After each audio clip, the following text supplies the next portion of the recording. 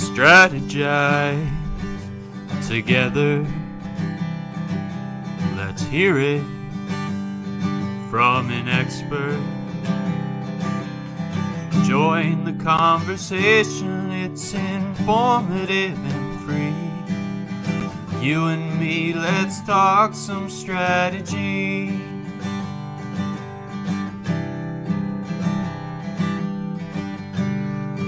Now here's your host, Dorien Morin-van Dam.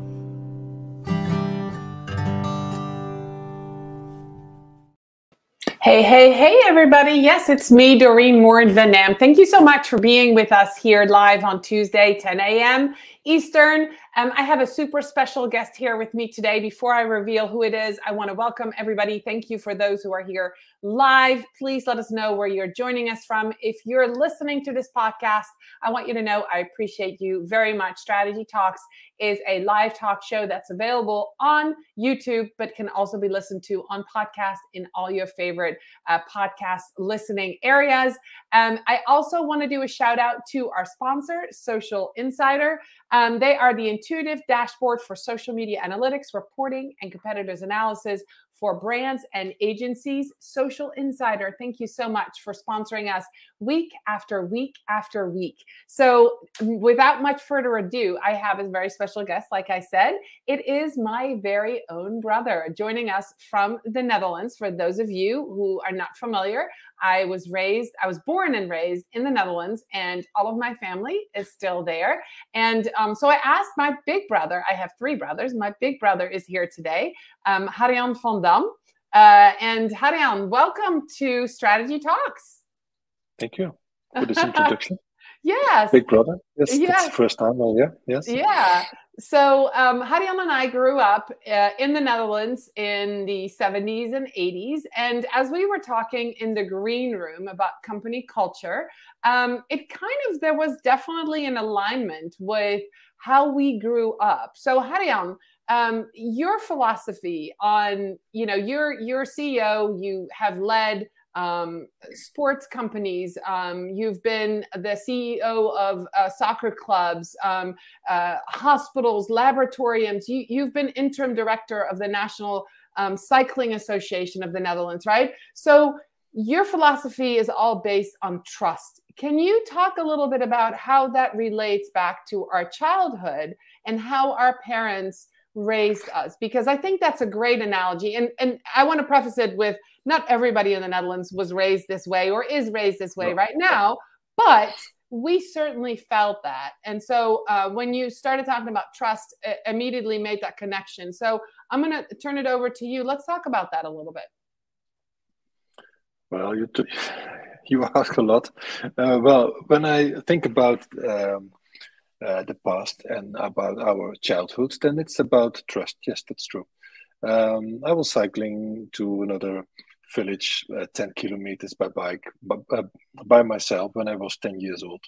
It was a different time, of course, but it was also the trust we got. And this happened also with my first jobs to work when I was young, at 12 years, 14 years, 16 years. This was with my sport. I was a cyclist. And yes, I traveled with friends and other persons to Europe. I mean, countries in Europe through the Netherlands. It was all about trust. Yes, and this is a basic value, I guess, I get from my parents, how they did it, and maybe unconscious, but I used it also. Yes, in my own family, but also in work. Yeah, so you were about 4 years older than I am, and between us is a sister. So growing up, you kind of did your thing, and I know that you did a lot of stuff on your own. You had jobs really early. I remember being on a 3-hour train journey when I was 12 years old by myself without a cell phone or whatever, having to change trains. I did that. I went camping when I was 15 with my friends, right? So there was definitely that innate trust between our parents and us. So you come from a sports background. I think that analogy is great. When we talk about the importance of company culture, let's talk about both from the side of how you relate that to being a CEO of a company and a company culture that you show, right? That you, because it all comes down to when you're the CEO, you set company culture, right? You're the one who sets it. It comes from the top down. And so how does that relate to you being a national cyclist, right? How does that relate to that? Yeah, and this is not in a certain period or something. So it just grew step by step, and you are not conscious. And after a while, you reflect and you think, oh wait, this is maybe because of this, and this is how it goes.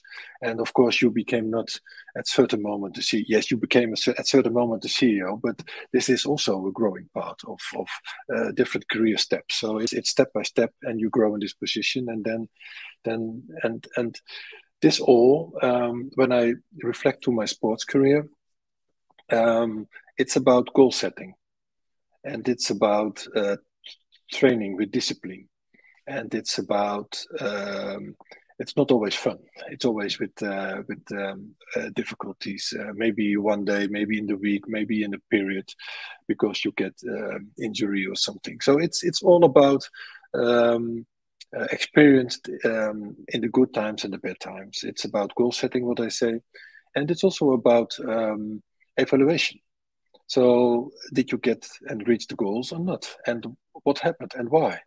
And in a way, this is the same like business, because you make a business plan, a year plan, a several years plan, and you set the goals. You talk with the people. Is it what's the word? Is it comfortable in a way? Is this what we can reach? Is this are these the good goals, and maybe they make them also? So it's already cooperation. You start working, and things happened. Of course, this is real life. So things happened.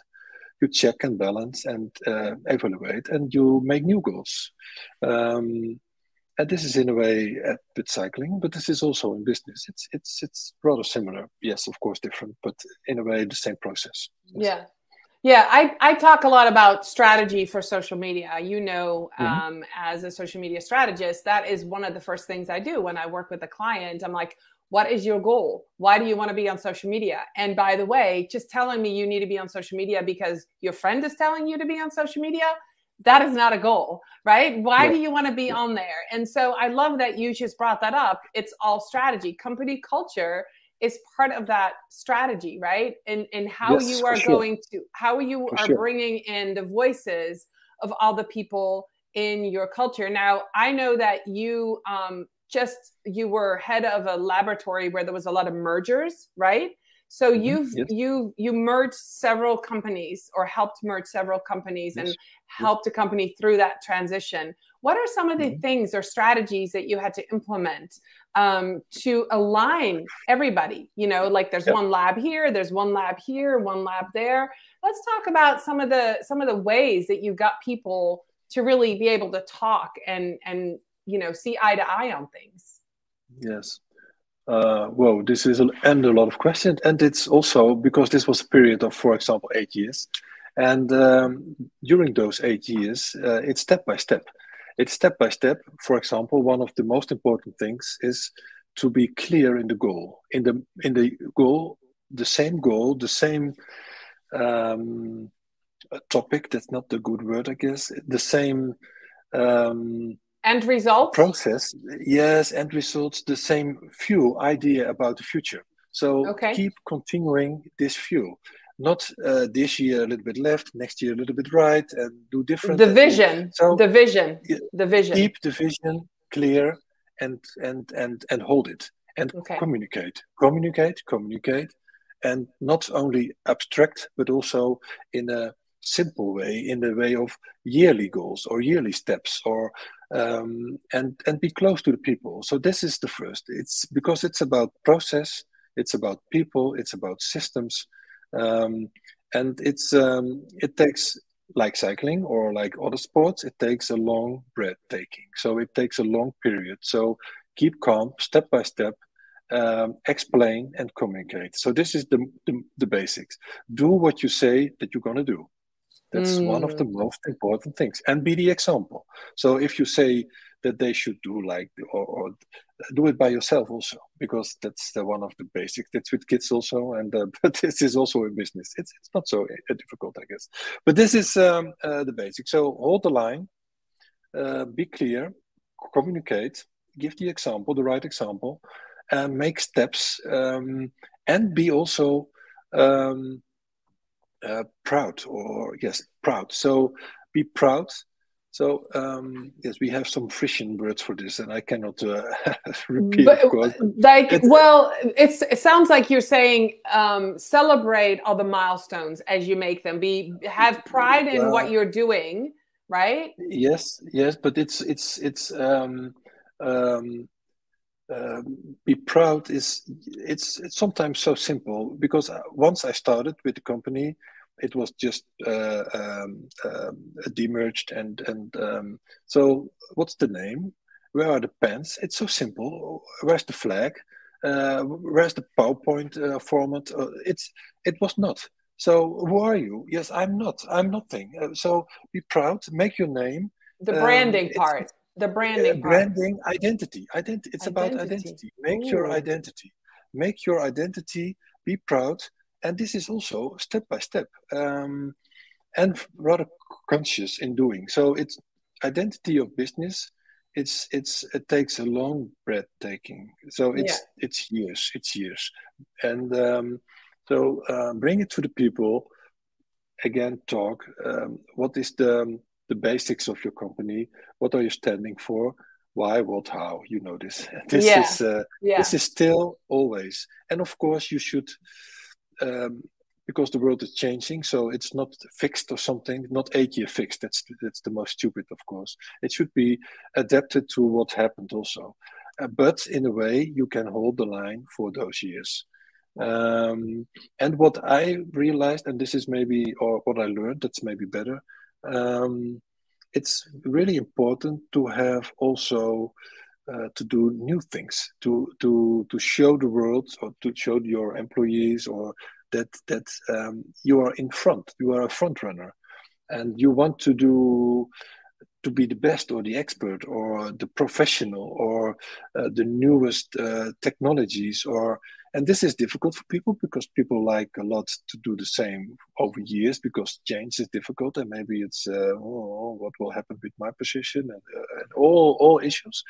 But if you take the time, if you explain, and if you give them the freedom and the responsibility, again, also in the innovation part of this, they will go.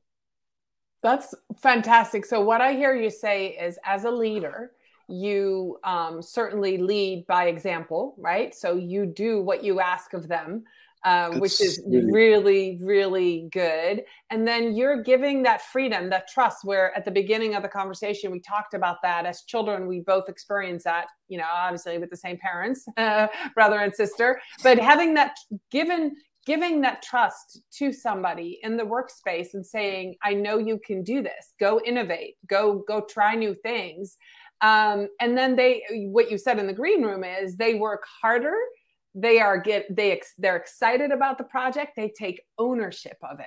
And I think that was really important. And when you tie that back into sports, when we talk about, you've been a trainer and you've had trainers, right? When you were growing up as a teenager, and then in your early 20s, you had different trainers that helped you get to that level that you wanted to get to. But ultimately, who was responsible for the outcome? It's always yourself.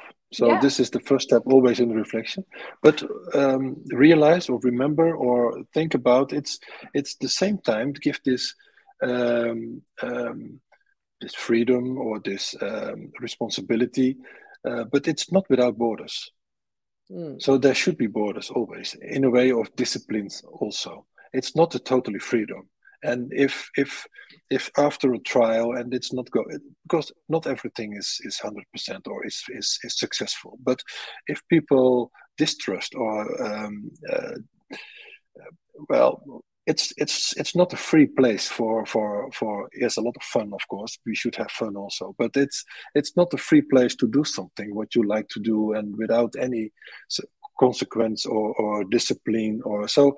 When this is not functional, and this because not everybody can handle this responsibility, or this freedom, yes, sometimes it's the opposite necessary. So you should say goodbye. But my experience is with this that it's also depending on the discipline in the company. So there are several teams or several. It depends on what you're doing in the business. So it's not for every business, but in general, I'm more experienced in professional teams, and this work with professionals. Yes. Right. Okay. So yeah, I this is fascinating because I was just about to say the word team, and there you were saying it. So with working within a team and thinking about what just happened, 2 years of a pandemic, we're just getting out of that. So you were already 8 years ago when you started working with this company that was going through these mergers, you were already giving people responsibility. So what happened 2 years ago when people had to work from home? Did your company experience difficulty? Did people say, oh, I don't know how to do this? Or did they say, hey, we can do this. We're up to the challenge. What did company culture play a role in how this went down for the company that you were working in?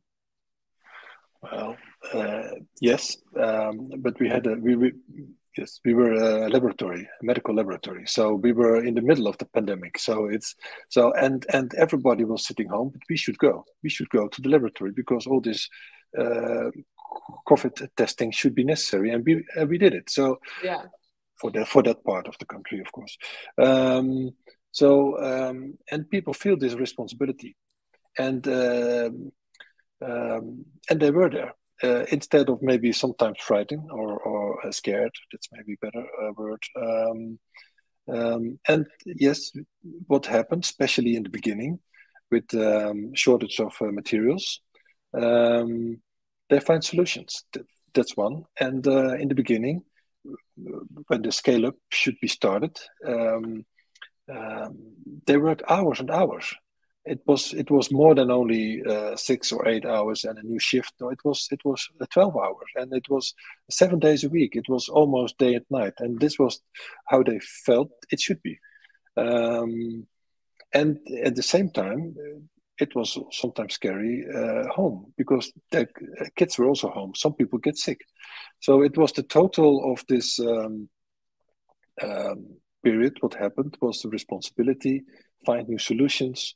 And yes, we were also in the middle, so we felt this responsibility for the national healthcare in a way also. Right. So this right. is, but it's not fully familiar. But and for this, and this is maybe a good example.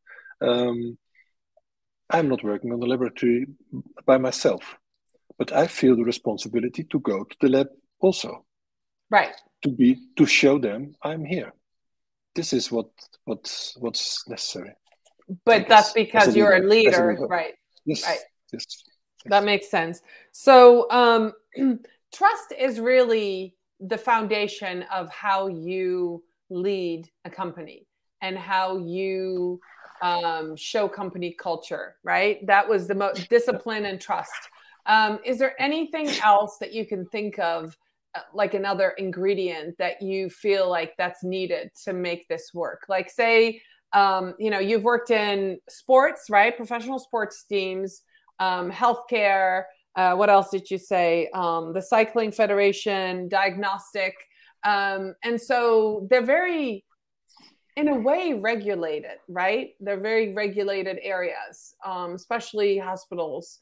Is there anything else that needs that is necessary in that kind of company culture? Is there a lot of checks and balances? Is there anything else that we could talk about that's important? I love that you talked about identity, the brand identity, and being proud of that. And as a country, the Netherlands already kind of has that, right? We are a very proud country. The Netherlands, when we go to the Olympics or when we go to soccer, you see the Dutch and the orange and it's everywhere. So that's kind of in our country culture. And if you then relate that to company culture, I kind of like that idea of showing that you are proud of that. Is there anything else that we can add to that? What? Yes. It's also about stubborn. Oh, okay. Being stubborn, meaning what? Well, we have the Dutch. They have always a meaning about everything. An opinion. Yes, opinion. That's yes.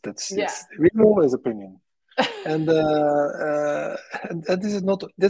It helps a lot, but sometimes it's difficult because what kind of meeting I have, always there is someone. Yes, but or should we do this? And the Dutch culture is to give this freedom, and the opposite of this, I mean, to give a lot of freedom, is that it's never came to a decision.